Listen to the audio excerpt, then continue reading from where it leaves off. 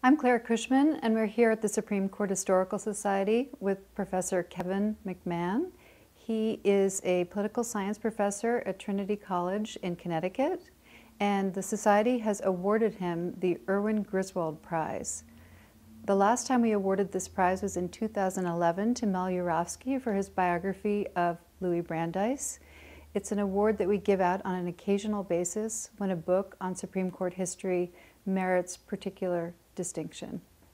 Congratulations, Professor McMahon. We're very happy to have you here tonight, and I know you're going on to the Supreme Court to give a lecture. So for those who are not able to attend the lecture tonight, I'm going to ask Professor McMahon a few questions about his book. Well, thank you very much. It's great to receive the award, and it's nice to have a conversation with you about the book. So tell me, when Nixon was first elected president, what was his attitude about the Supreme Court? Well, during the campaign, the Supreme Court was really a centerpiece of the conversation of the campaign. The conversation of the campaign. At the time, crime was rising, and many people believed it was because of the decisions of the Warren Court. So both Richard Nixon and George Wallace criticized the court for their decisions. Going in, Nixon also knew he would have an opportunity to replace the Supreme Court justice because Earl Warren had retired from the court in the summer of 1968. So it was clear that the court was going to change. Many liberal critics thought Nixon would shift it radically to the right, but how he would actually shift the court was a bit unclear when he first became president. So how many vacancies was Nixon able to fill? Nixon really has an opportunity, almost unprecedented in the history of the court, to replace 4 justices in the space of 2.5 years, early in his presidency. And he's lucky because he has those vacancies. He's lucky for another reason, because 3 of those 4 are liberals of the first order: Earl Warren, Hugo Black, and Abe Fortas. He ultimately appoints Warren Burger to replace Earl Warren as Chief Justice. He makes that appointment in May of 1969. He then tries to fill Abe Fortas' seat with 2 Southerners. Both of those are rejected by the Senate. About a year later, he nominates Harry Blackmun, and the Senate confirms Harry Blackmun. So that's his second justice. And then in the fall of 1971, he appoints Lewis Powell and William Rehnquist, and those are his 3rd and 4th justices. So what was Nixon looking for in a Supreme Court nominee? What were his criteria for selection? I think it's fair to say that there are 3 things that he's really looking for. He wants somebody who's qualified for the court. He wants somebody who's reliably conservative. And I argue most significantly, he wants somebody who offers some political symbolism to go along with the nomination to the court. The problem is that the pool of candidates is somewhat limited, and that he typically has to compromise at least on one of those items when he's making a selection. So walk me through one of those appointment selections and tell me how those 3 elements came into play. Yeah, so for example, in the fall of 1971, when he has these 2 vacancies on the court, Justices Black and Harlan resign very close to each other. Nixon wants to appoint a Southerner. Certainly one of them will be a Southerner. He had tried to appoint 2 Southerners earlier and was unsuccessful. And then the second, he considers appointing a woman, he considers appointing a Catholic, and he also considers appointing a second Southerner. Ultimately, he makes the decision to appoint a Southerner and a woman. However, when their names are released in sort of like a trial balloon, the reaction to their names is quite negative. And ultimately, because of that reaction, he decides not to appoint those 2. He goes back to the drawing board. He selects Lewis Powell from Virginia, who's his Southerner, highly respected. Whether or not he's a committed conservative is some question. That's certainly a question out there. And he chooses William Rehnquist, who's certainly known to be a solid conservative, very intelligent, but offers no political symbolism. So is it fair to say that Nixon placed politics over ideology when he was making these selections?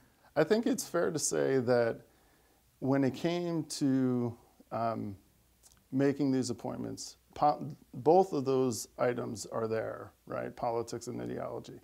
But he's not, when he looks at ideology, he does not, he's not looking for somebody who's a purist, if you will, a conservative purist, right? They should be considered conservative, but they don't need to be thoroughly conservative.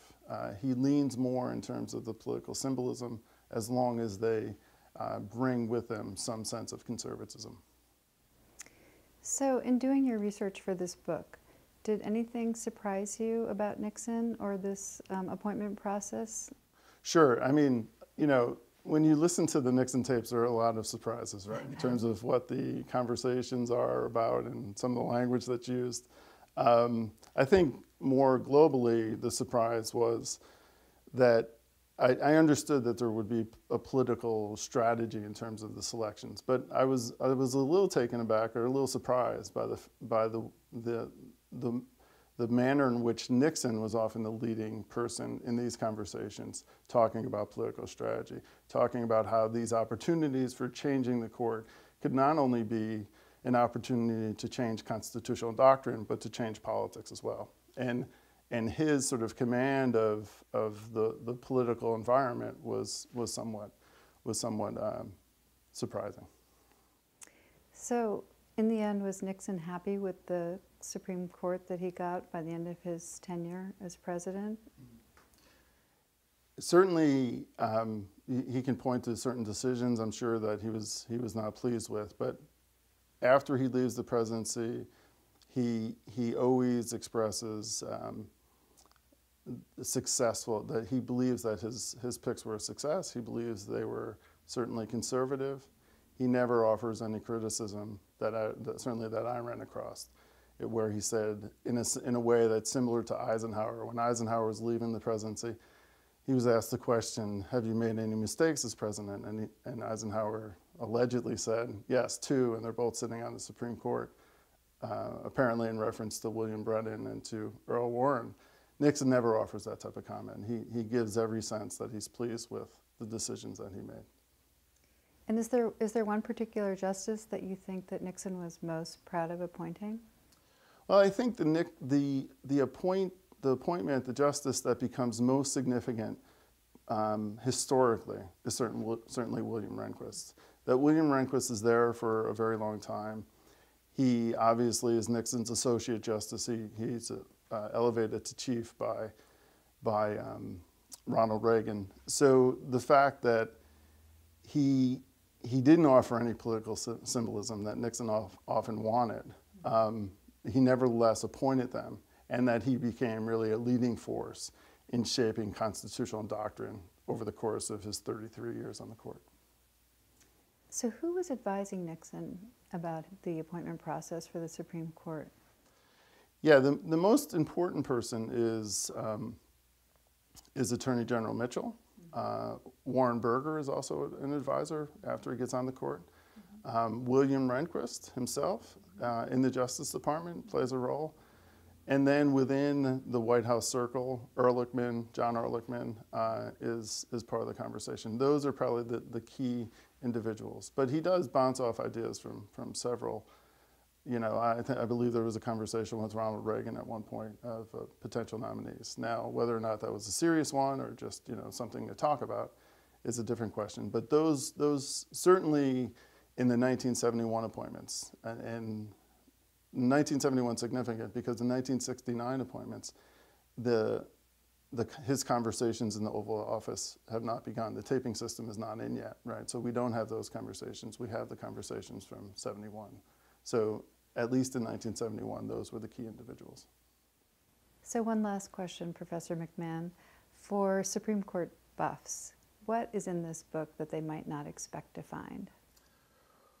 Well, I think there's a lot there that they wouldn't expect to find, but there's certainly interesting behind-the-scene conversations about who to choose to appoint to the court, And there's also a component that tends to get less attention, and that's how the Justice Department goes about choosing the cases it's going to focus on and those that it's going to focus on less. So for example, there's extensive discussions about Roe versus Wade, the reaction to Roe versus Wade, how to pursue it, what types of issues that the Nixon Justice Department should focus on to sort of shape constitutional doctrine for the next generation.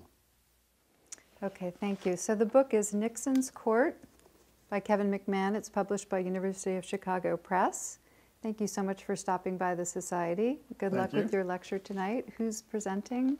Justice Scalia is introducing me tonight. Introducing. Yes. Wonderful. Thank Congratulations again on winning the Griswold Prize. Thank you very much.